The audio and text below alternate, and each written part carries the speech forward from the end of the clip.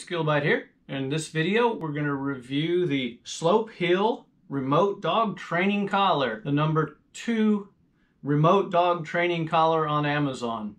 So it comes with everything you see here. You got the manual, there's the remote, has a long optional lanyard. It's long enough to go around your head and hang down, or you can use it on a belt with a clip. You have the little light so you can test the shocking mechanism. It has the little covers for the probes. There's the collar. It's quite long. I got the green one, which is reflective. I like to be able to see where he is if I can. It does work well. It's got a cover for the recharge port. It is waterproof.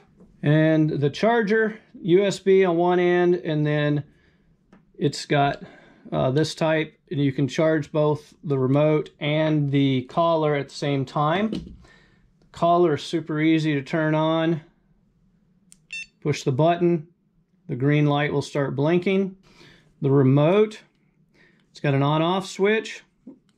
Then on this side, it's for the shock. You can turn it off so you don't accidentally hit the button.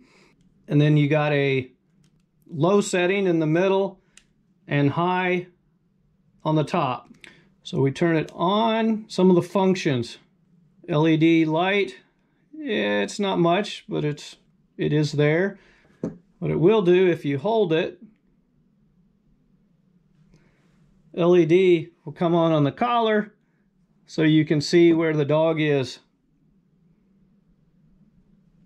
Hold it again to turn it off. It's got 3 channels, so if you want to use more than one. For correction, there's 3 options. There's a beep,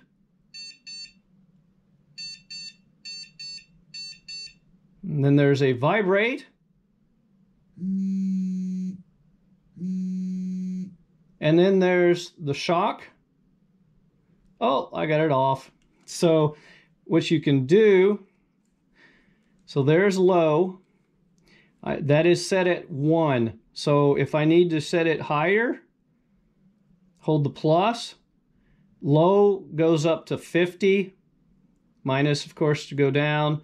And then there's high, starts at 51 and should go to 91. And I said there's this way this works, but if you hold it, there you can see the light. You can tell it's working. See there, you can't even hardly see the light because it's set at 17 low. And the light will be brighter based upon the amount of current. So 17 low must be pretty easy. Oh, okay. It wasn't that bad. It just startled me. It's static. So I'll just it does. You do feel it. It's not that bad at 17. You can try it for yourself. That's what it'll do. I've had this for 3 months now. After 2 months, the on-off switch got a little iffy on me. If I held it just right, I could sometimes get it to work.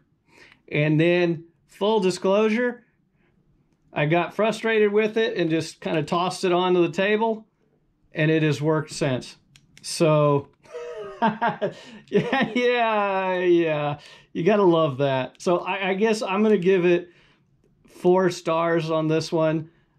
I would give it a 5, except for I'm just not sure about the on-off switch, its reliability. But as you can see, it seems to be working solid still. So if you have problems with yours, maybe you should drop it on the table.